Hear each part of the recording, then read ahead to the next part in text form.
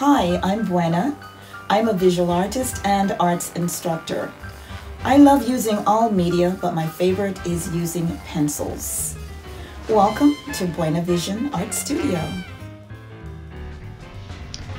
I opened Buena Vision Art Studio to extend my art practice to teach, as well as create fine art originals and portrait commissions.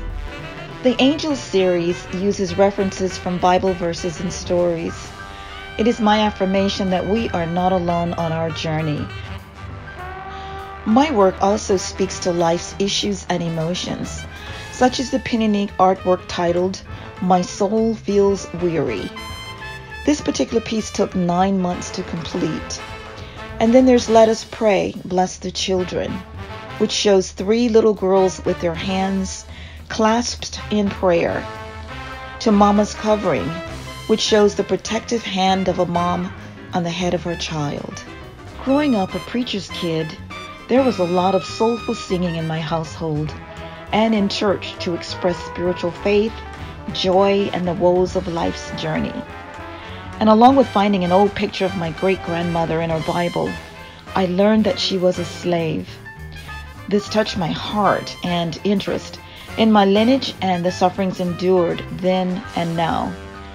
All of this inspired my new series titled Slave Songs, Negro Spirituals. These had encoded messages and secret communications, which were used as a means of survival and storytelling.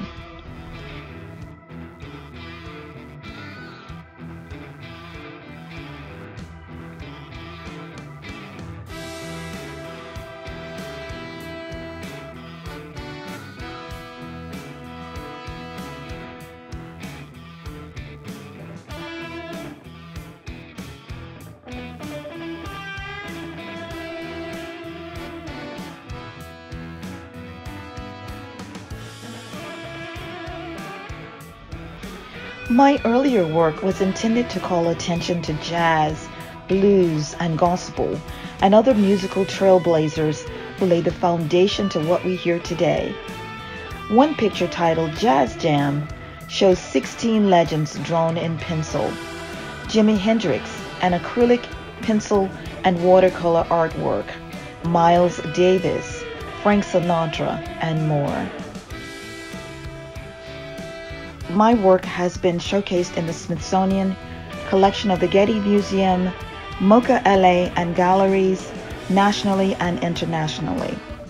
My work also has been widely published and collected.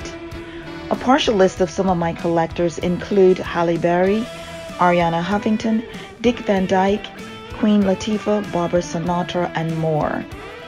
I am very thankful to be receiving a Lifetime Achievement Award in Art in Atlanta, Georgia in March.